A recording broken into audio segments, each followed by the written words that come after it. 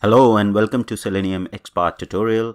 In this tutorial, I'm going to explain you how you can use AND and OR operators in finding Selenium Xpath.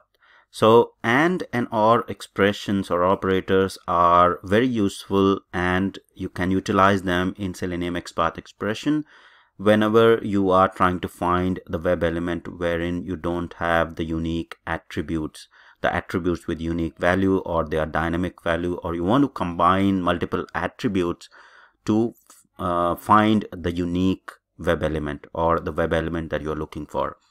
So most of the time you will be utilizing AND and OR expressions to figure out those complex XPaths or dynamic XPaths. It is very helpful if you want to use more than two attributes to find the web element on the page. So the syntax is pretty simple. So relative XPath starts with / and then whatever tag you are looking for, say for example input tag or div tag in the HTML DOM, and within this tag, if you want to use multiple attributes, so a particular tag can have multiple attributes. So for example ID is one attribute, name is one attribute, class is another attribute. So if you want to combine these attributes, the values of these attributes, to find that web element uniquely, that's where AND and OR are very helpful. Similarly, so for the OR, the syntax and the syntax for the AND, the only difference is to replace OR with AND, right? So let's understand this with an example. So I'll open the Chrome browser, and here I have this Salesforce developers page. So let me scan the first element or inspect the first element, which is the name field. Right click and inspect in the Chrome browser.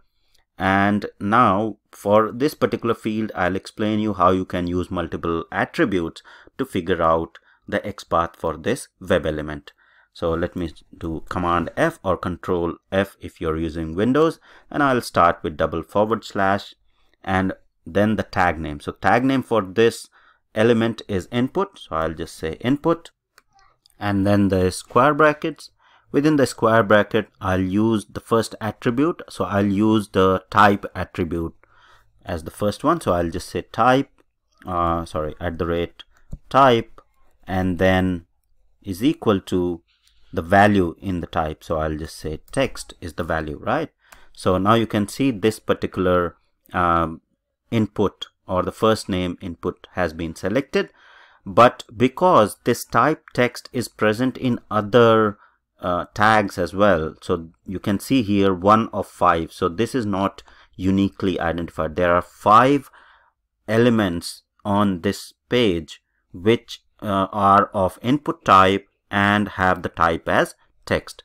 Now in order to identify these sort of web elements uniquely, you can use AND and OR, which are really helpful. So what I can say is I can say AND, right, and then I can use another attribute, right? So we can say ID or the value class, right? So or the name or any of the attributes that are mentioned here. So I'll say name is equal to, and then the name, right? So I'll just copy the name and provide the name there, right? So now you can see this particular text box has been selected. So only 1 of 1 is available now, because now we have used the AND operator, which basically means is that I want to find the input tag in this particular web page which has the type as text and name as user first name.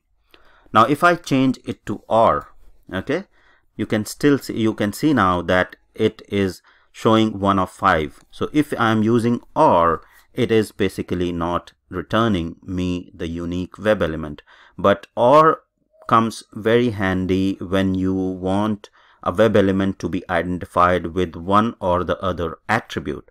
So depending on what situation you are in and what you are trying to look at, you can utilize the operators and OR in finding the web element. So let me change this to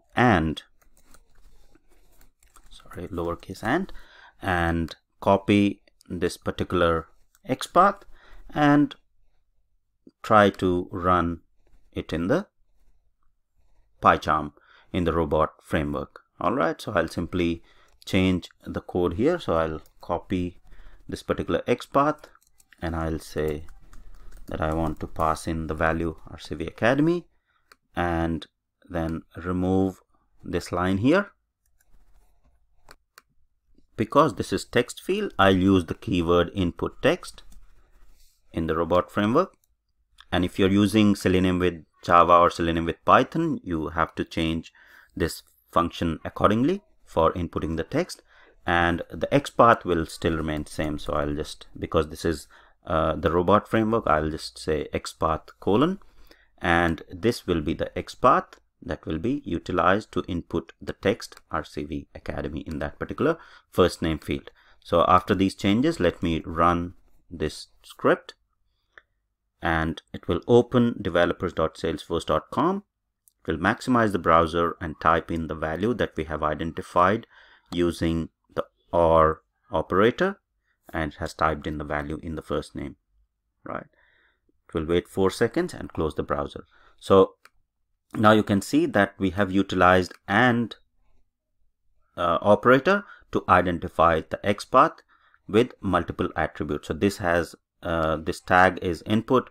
It has one attribute. So I'm looking for the input tag or the web element which has the input tag and the attribute type as text and name is user first name. So that's how you will be utilizing the AND and OR operators in the Selenium Xpath to find the Selenium Xpath which are unique on the web page. So hope you liked the tutorial. Thank you very much for watching.